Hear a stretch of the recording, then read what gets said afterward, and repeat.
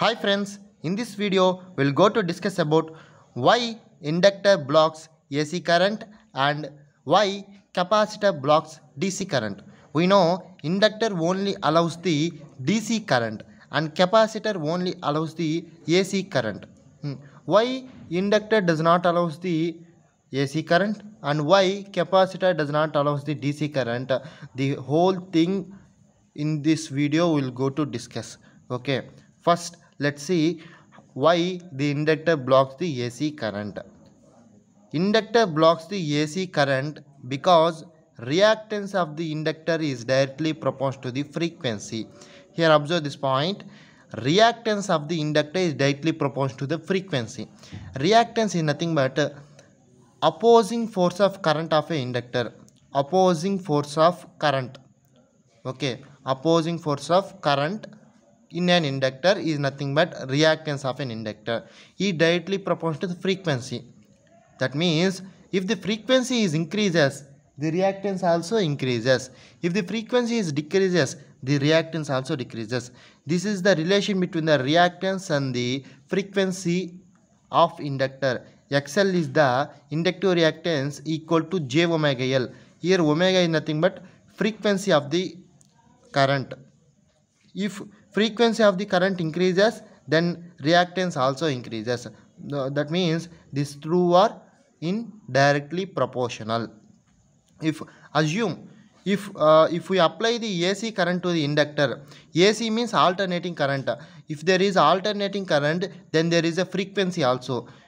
That means in AC current we have some frequency. Suppose if we have some frequency, we have omega value. That omega value, suppose we have omega value, then inductance, not inductance, reactance also we have.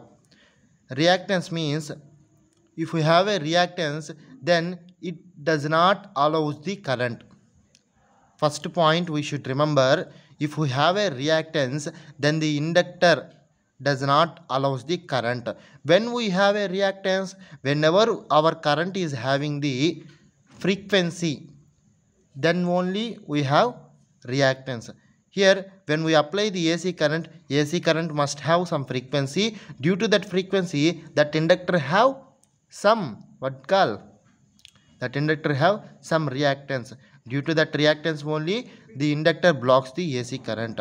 Okay, next see here, when we apply DC to the inductor, then frequency is 0. We know in DC current frequency is 0.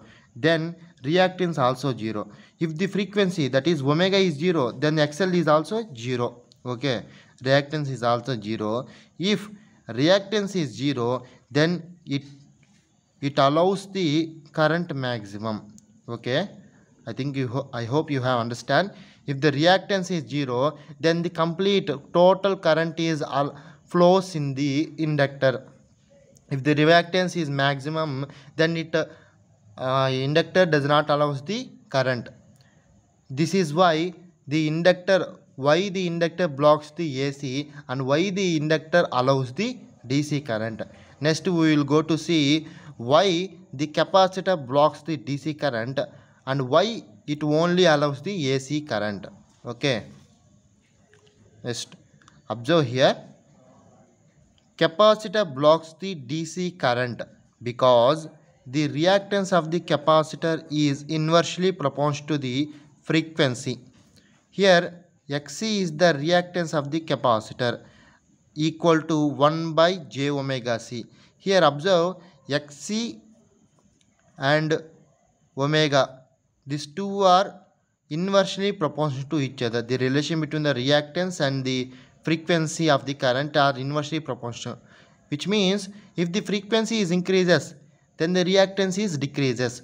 Where we get the maximum frequency means in alternating current only we get the maximum frequency. That means if we apply the AC current to the capacitor, that AC current should have some reactance. Due to that reactance, the capacitor does not, the capacitor flows the AC current. Here see again, Xc equal to 1 by j omega c. Here omega is the frequency of the current. If the frequency of the current increases, when the frequency of the current increases, whenever we apply the AC source to the capacitor, then frequency increases. Whenever the frequency increases, the reactance is decreases, because these two are related in inversely proportional. Okay, whenever the frequency increases, the reactance decreases. Whenever the reactance decreases, then automatically the current is flowing through the capacitor. Okay, whenever the reactance decreases, then automatically current flowing through the capacitor. When the reactance decrease means whenever frequency increases. Okay, whenever the frequency increases, then reactance decreases, automatically current is flowing through the capacitor. This is how the capacitor will allow the AC current and blocks the DC current. I hope you have understand. Thank you for watching this video.